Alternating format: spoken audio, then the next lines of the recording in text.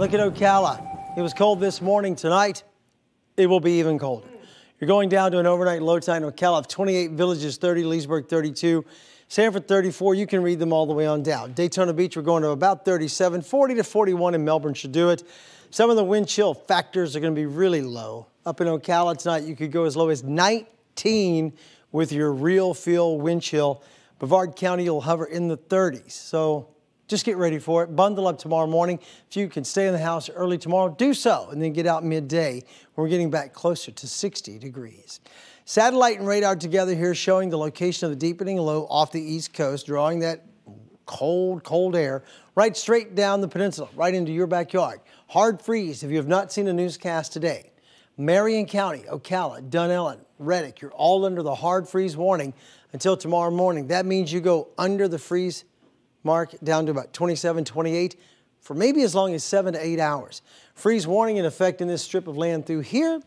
Coastal zones are not under the freeze warning from Flagler to Volusia. Rest of the interior county is. Then all the area is under the wind chill advisory. If you can hear me, you have the wind chill advisory going on.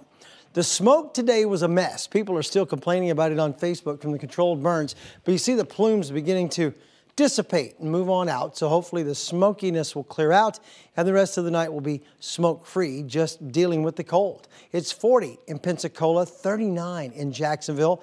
Orlando Health Camera, 47.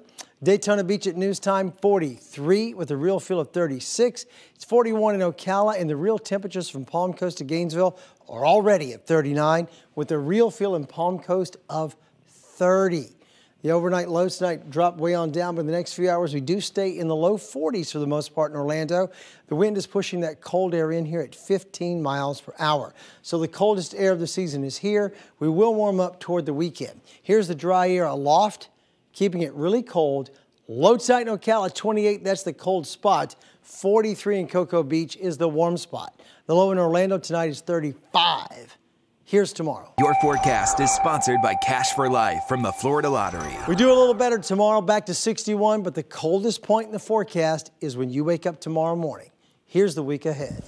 After a very cold start, back to 61 tomorrow, then tomorrow night, 54. We can hang with that.